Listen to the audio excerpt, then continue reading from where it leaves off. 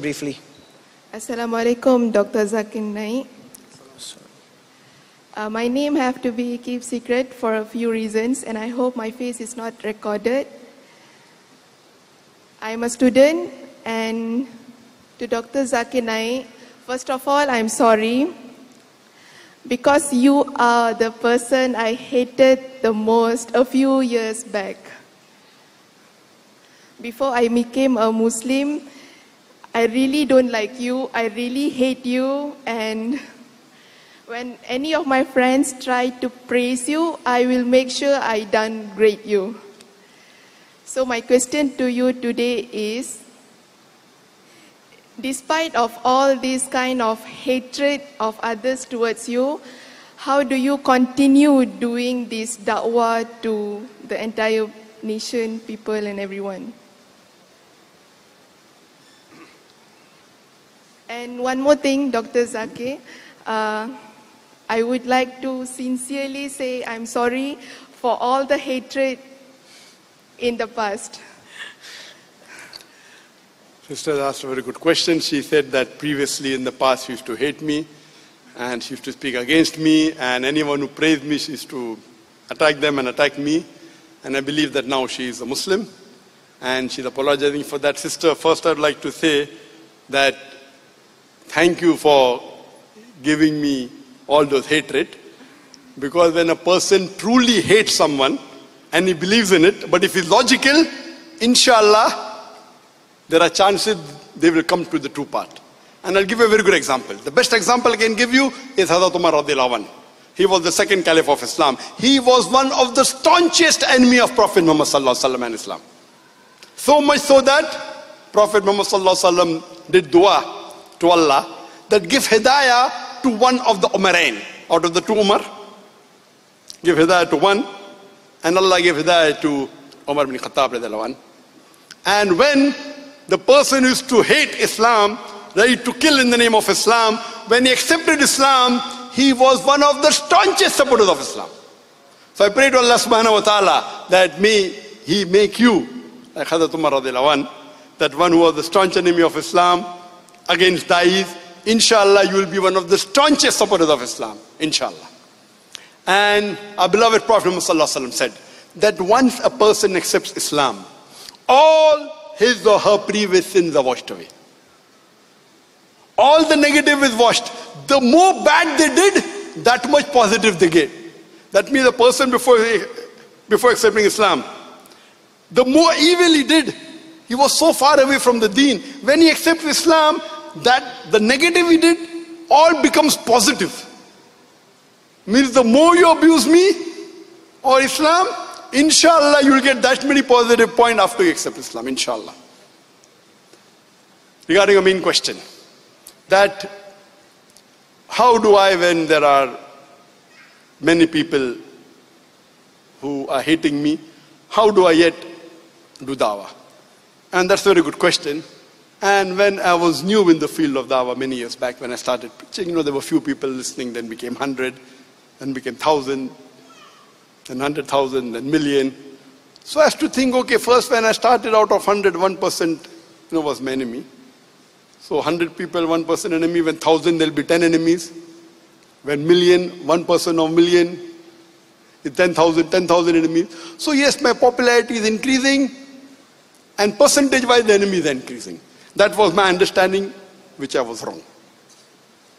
When we do the analysis of the seerah of Muhammad sallallahu alaihi wasallam, we come to know that when he started preaching Islam, 5 of them accepted Islam. There were no enemies. As he kept on growing, spreading the truth, the enemies increased.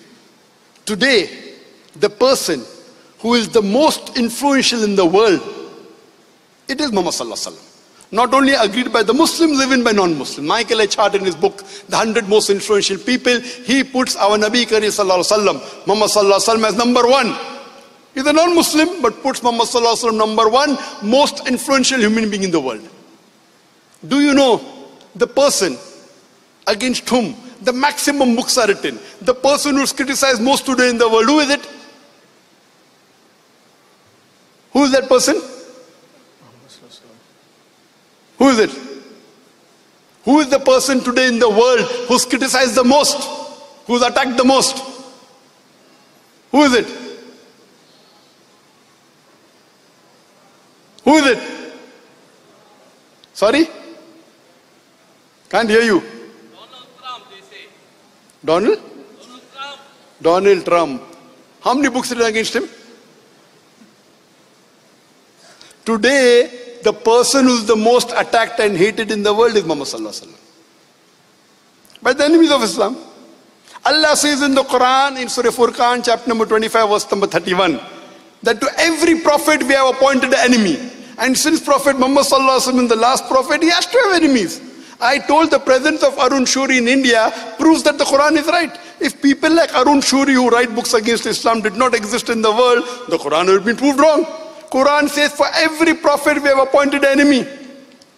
So then I realized the more you spread the truth and people start liking you, the enemies start hating you. Alhamdulillah, when I did a little bit of survey in the website, mashallah, the following kept on increasing. It is all because of Allah subhanahu wa ta'ala. I'm nothing. I don't deserve it. Not even 0.001% of it. We started. It increased.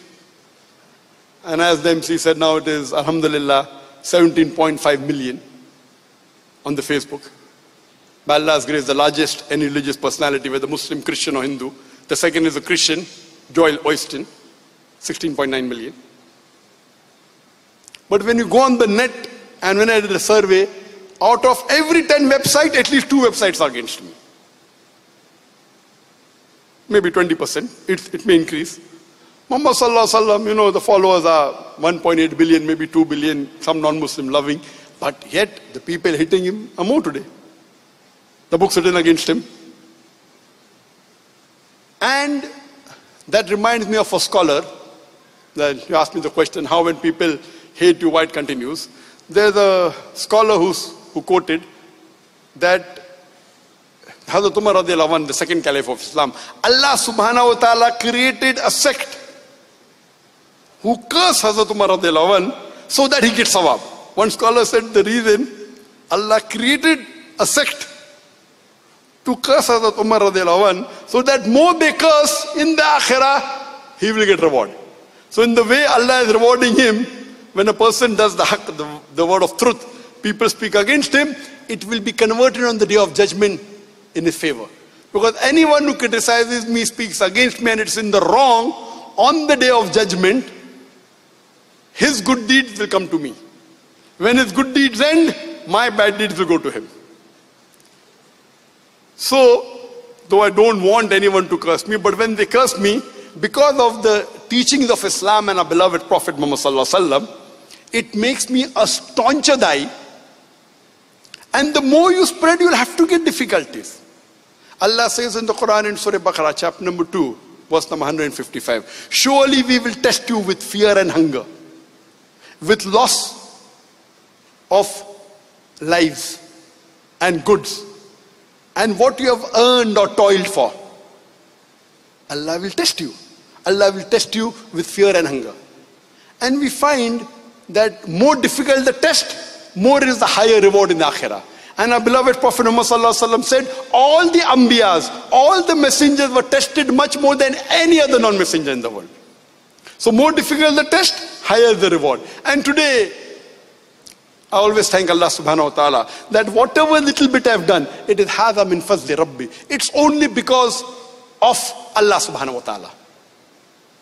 And I left my profession. People told I'm a fool. I left my medicine profession and became a dai. I became from doctor of a body to doctor of a soul. They called me a fool because when I wanted to become a doctor, I thought it was the best profession in the world to serve the sick people. It is a good profession. But when I found a better profession of a dai, I gave up my medical profession to become a dai. And Allah subhanahu wa ta'ala blessed me much more than what I could have thought of. I'm sure if I was a doctor, you all wouldn't have come here in Perlis to hear me. There wouldn't have people. We did it for the sake of Allah. Allah gives you multiple times more. And today the problem, because we are spreading the truth, truth.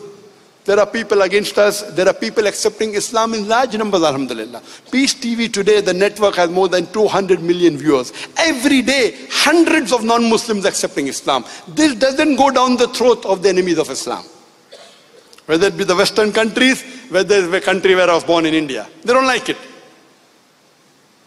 I like the constitution of my country, India. It is one of the few countries in the world which give the citizen the right to preach, practice and propagate the religion. I did not break a single law of the country. But because I was spreading peace, I was giving solution for humanity. All the people who don't like peace to prevail, they don't like me.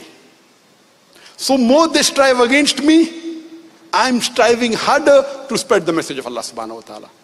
The more difficulties they put to me, thinking that they will maybe make me break down, it is making me a more firm die. Because as Ibn Taymiyyah, you know, the many people who attacked him, they threatened him that they will put him in jail, and they threatened him that they will kill him, they will exile him. Ibn Taymiyyah, Shaykh al-Islam, and I say that I'm nowhere compared to him. I'm just 0.0001%. And I say the same thing what he said. That what can you do to me? If you put me in jail, I will do zikr of Allah. If you exile me, I'll do tafakkur, contemplate on the creation of Allah subhanahu wa ta'ala. If you execute me, I will become a shaheed. My Jannah is in my heart. They cannot take my Jannah away from me. I, as a da'i of Islam, looks at the seerah of the Prophet of Muhammad sallallahu alaihi wasallam. The more they attacked the Prophet was kind. The Prophet was compassionate. We are nowhere close to the Prophet. But we as da'i, we cannot retaliate. Allah says in the Quran in Surah Fussilah, chapter number 41, verse number 34, that repel evil with goodness. You may never know who's your enemy, he will become your friend. And you are one of the best examples for the fulfillment of this verse of the Quran. Of Surah Fussilah, chapter 41, verse number 34. That repel evil with goodness, the person who is your enemy will become your friend. And sister, I only follow the glorious Quran and the Sahih Hadith to the best of my ability. And the more you follow, because our main goal, and my lecture tomorrow, the purpose of our life. You should hear that. What is the purpose of our life? So if your purpose of our life is akhirah, this dunya is nothing. You strive for the akhirah, Allah will give you dunya and akhirah. And I pray to Allah subhanahu wa ta'ala that may He make me serve Islam as much as I can, though Allah doesn't require me, the rubbish that we are. We pray to Allah subhanahu wa ta'ala, may utilize every breath of my life to spread the deen to the best of my ability. Hope that answers the question, sister. Thank you, Dr. Zakir, for everything, and I hope you forgive me. Sister, I've already forgiven you, and I pray for you, and I pray that Allah has more people like you coming close to Islam, inshallah.